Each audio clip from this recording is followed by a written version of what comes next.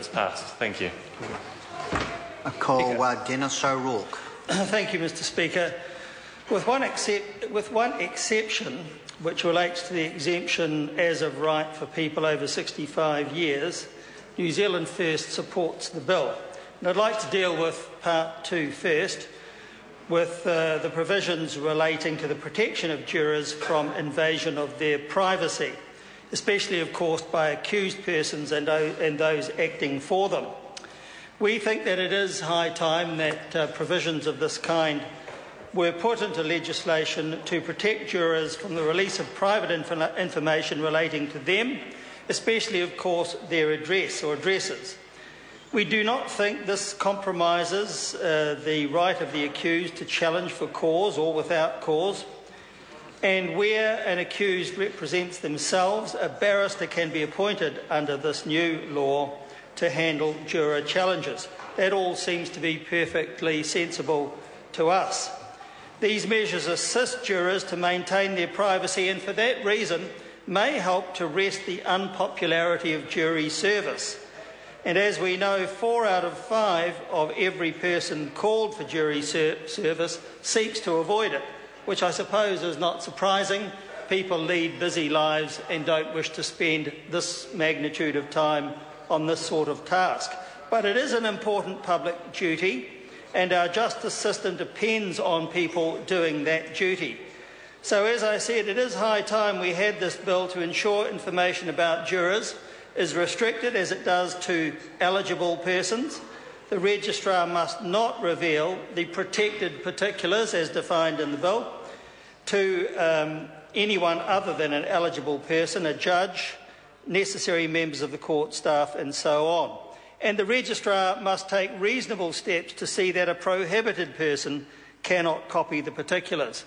So without going into a great deal more detail, it's obvious to see that there are some important and really worthwhile provisions in the bill relating to privacy and the protection of jurors from the publication of information concerning them. And as we know, there have been problems from time to time with that over recent years. But I'd like to turn now to Part 1. And Part 1, of course, relates to excusals and disqualifications. And New Zealand's First does support the new provisions concerning disqualifications, especially the disqualification of a person on home detention for over 3 months within the last 5 years, which we think is consistent with disqualification for imprisonment. New Zealand First also supports most of the new provisions relating to excusal, especially those relating to excusal for health reasons. But New Zealand First does not support the new Section 15A2, which grants an exemption as of right on application by a person over 65 years of age. The registrar must excuse such a person as of right. And if you compare that, for example, to Section 15A1, the registrar may excuse, at the discretion, therefore, of the registrar, for other reasons such as state of health. And this doesn't seem to be very sensible to us. In fact, there are 4 reasons we see why the 65 years provision in Section 15A2 should not be there. First of all, a matter of principle, an important one though, which is ageism. And ageism is rife in the community, and this Act will further entrench it. Those people who are trying to get work, for example, after reaching the age of 60, let alone 65, would find that very difficult to do. It's one of those things we in this House should be combating rather than encouraging, and yet this legislation encourages it. Now, the argument was recently made by a speaker just before me that this is only an option. However, if that was correct in principle, then it would be correct at any age and not at the age of 65 only. So, worse still, the amendment will make it possible to come off the jury list, then go back on it, then off again, on again, and so on. Nor should it do that. It's not very sensible. People, whether they are 65 or over or under 65, as I've said, have a duty to perform jury service if they are able to do so. And over 65-year-olds are just as often able to do so as those who are, for example, 60 years of age. So the problem here is that using 65 years only as a reason for exemption is not a substantive reason. And after all, a person over 65 would still be able to apply for exemption on grounds of ill health under the bill. So secondly, we think it's irrational to single out over 65-year-olds. They are not disabled by that age for reasons of mental incapacity or physical incapacity, or indeed any other incapacity. In fact, the opposite is the case.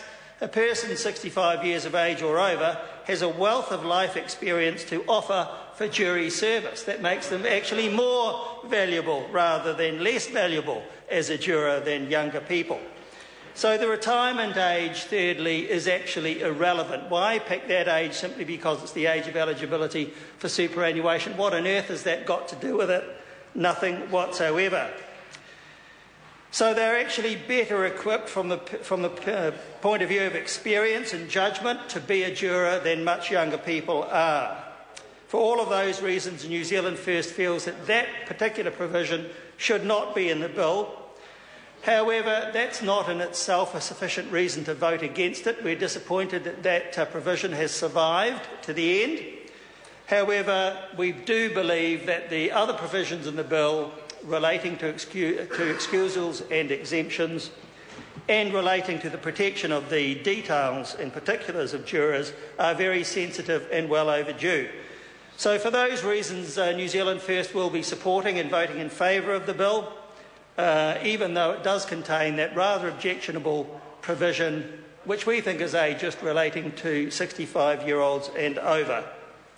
So, Mr Speaker, for that reason, as I said, New Zealand First will support the bill, but we do hope that in the course of time, people will see that that particular provision relating to 65-year-olds is not correct, and eventually that will be removed, and then we would be in favour of the bill as a whole. As it is, however, the bill is sensible and we'll be supporting it.